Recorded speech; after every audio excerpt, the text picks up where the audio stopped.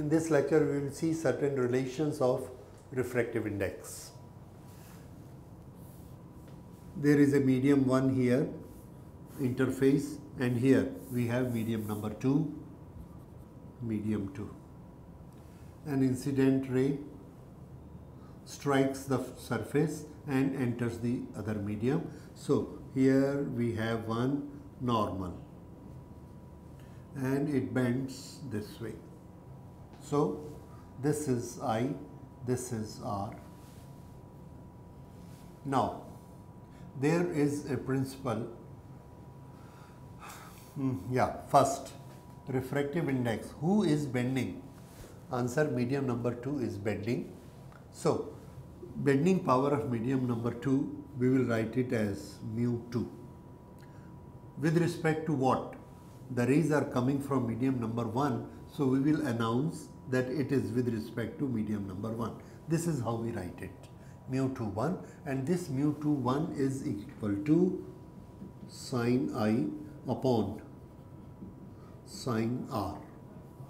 This is mu21. Now there is a rule known as reversibility.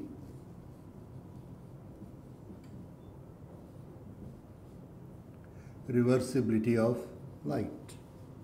That means if we have a source here, then the light is following this path, and if we have a source here, source of light, and we take this path, this, then the light will go here, and after going here, it will neither go in this direction nor in this direction, it will go only in this direction. Why? When it was coming from this direction, it followed this path. So now when it is going in this direction, it will follow this path. This happens in light, and this is known as reversibility. We can reverse the path and light will follow it. Suppose we do that. And now I am changing the names. I will call it M and this is N. Then what is mu21? Mu21, you will say it is sine M incident and sine N. Okay, sine M upon sine N is mu for medium number 2 with respect to medium number 1. Now I ask you to reverse the light, and you reverse the light like this. The light is going from here and turn in this direction. Now this has become the incident angle, and this has become the angle of refraction. Now how do I write this equation? Mu. Whose mu? Who is turning? Number 1 is turning or number 2 is turning? Answer: in number 1 it was traveling, and it was it was traveling in medium number 2, and it is medium number 1 which has turned it. So this will be refractive index of 1, because 1 has turned now. See this, and it has started from here. So with respect to 2, going from 2 turned by number 1 is equal to sine I. This sine I, what is this? N. Sine N divided by R. This is refraction for this, so this will be sine N. Now see these two relations, sine M upon sine N upon sine M. So applying 1 and 2 mathematically, what you can say that mu21 is equal to 1 upon mu12. They are reversed to each other. So this is one relation we get, and always remember mu of glass with reference to water is equal to 1 upon mu of water with reference to glass. So if mu of glass with reference to water has certain value, then invert it, and that will be the value of mu water into glass. So this you must remember. Now if I ask you mu of glass with reference to air, This is 3 upon 2. Then what is mu of air with respect to glass? This is reversed. So this is equal to 1 upon mu Ga, Ag reversed Ga, and this is 1 upon mu glass A is 3 upon 2, 3 upon 2, so this is equal to 2 upon 3. This is mu of air with respect to glass. What does it mean? Who is bending now? Answer, air is bending. From where the ray is coming? The ray is coming from glass. So, if a ray is coming from within the glass, then this refractive index is less than 1. If it is more than 1, then it will bend towards the normal. If it is less than 1, then it will bend away from the normal. So, this will go like this. See? If it had come from this direction, it would have bent towards normal. If it is going from glass to air, it will move away from the normal. And whenever it moves away, the refractive index is less than 1. This 2 upon 3, that means moving away. And whenever refractive index more than 1, then it is moving towards normal. So we can write that if mu is more than 1, then bends towards normal. If mu less than 1, then bends away from normal. So please remember this rule also. So what I wanted to tell you is basically this, that we can always invert the values. The refractive index for this is inversion of refractive index of this. Mu glass water, reverse it, it will become mu water glass. Mu water glass, reverse it, it will become mu glass water. This is one relation. And now we go for another relation. If a ray is passing through more than 2 mediums. Okay, now we are seeing more than 2 mediums. This is medium 1, medium 2, medium 3. There is an incident ray which strikes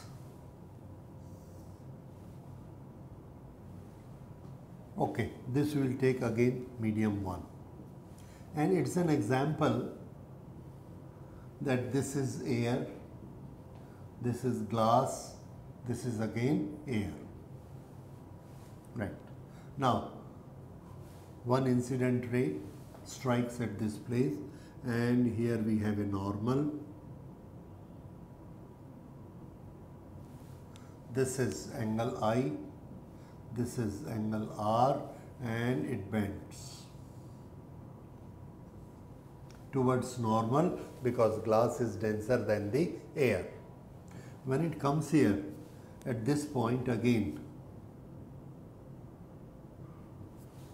this is from denser to rarer, so it moves this way.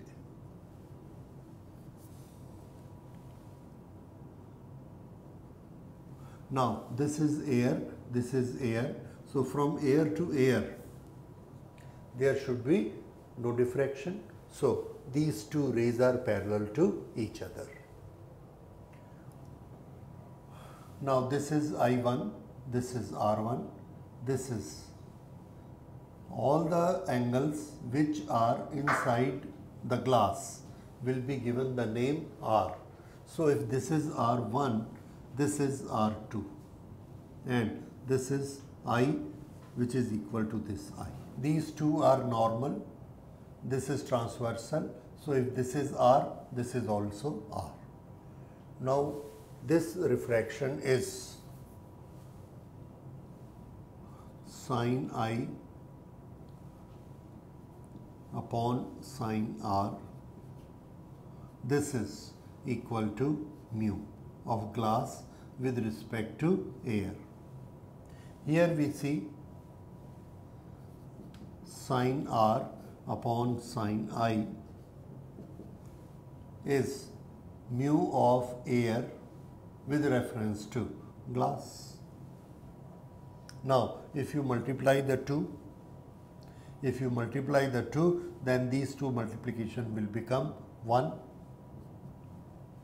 and these two multiplication, mu of glass into air multiplied by mu of air into glass is equal to this multiplied by this, and that will be 1.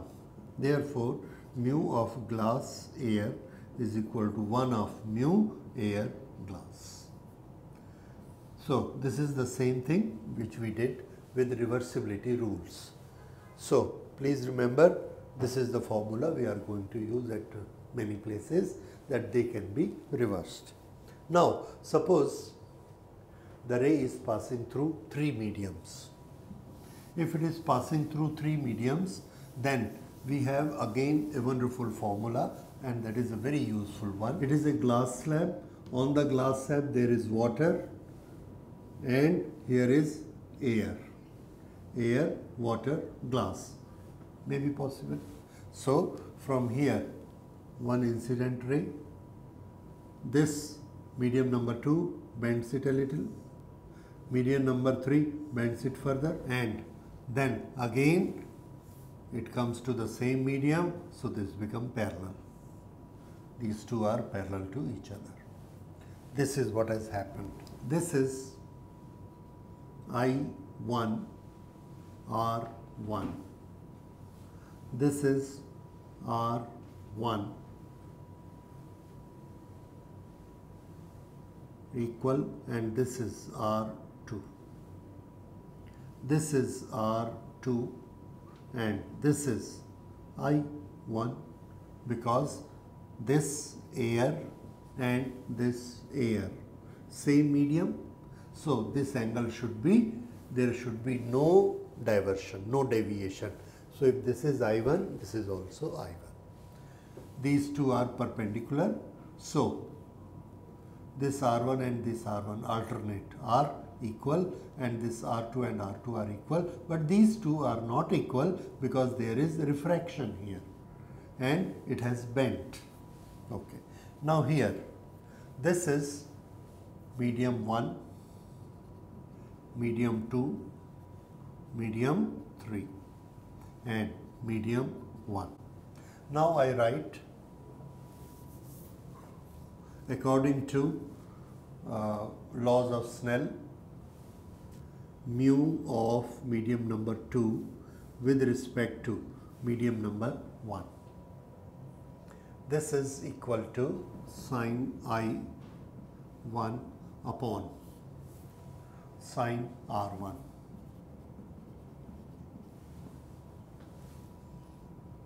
Mu of 3 with respect to 2 is equal to 3 with respect to 2 is sine R1 upon sine R2.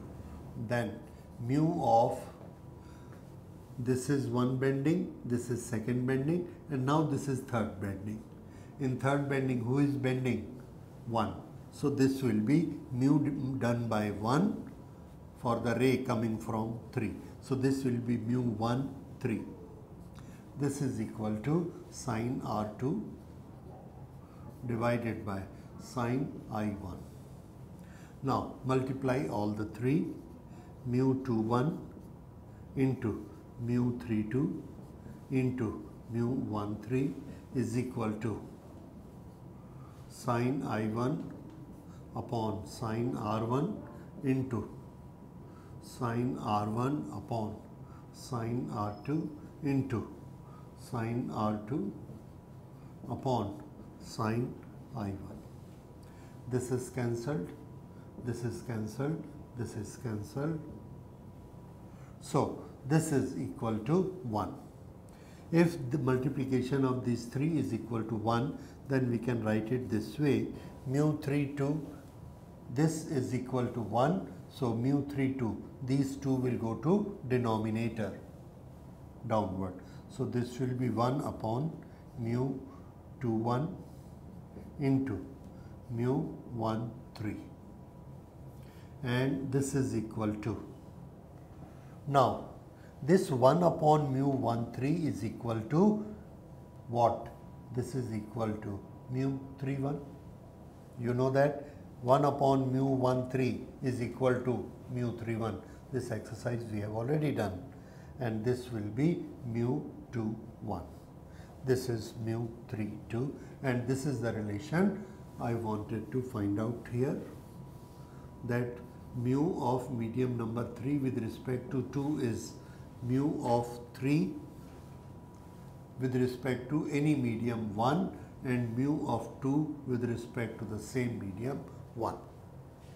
This is, suppose this is air. Now this is the refractive index of medium number 3 divided by refractive index of medium number 2. This will give refractive index of medium number 3 with respect to 2, where these are playing part.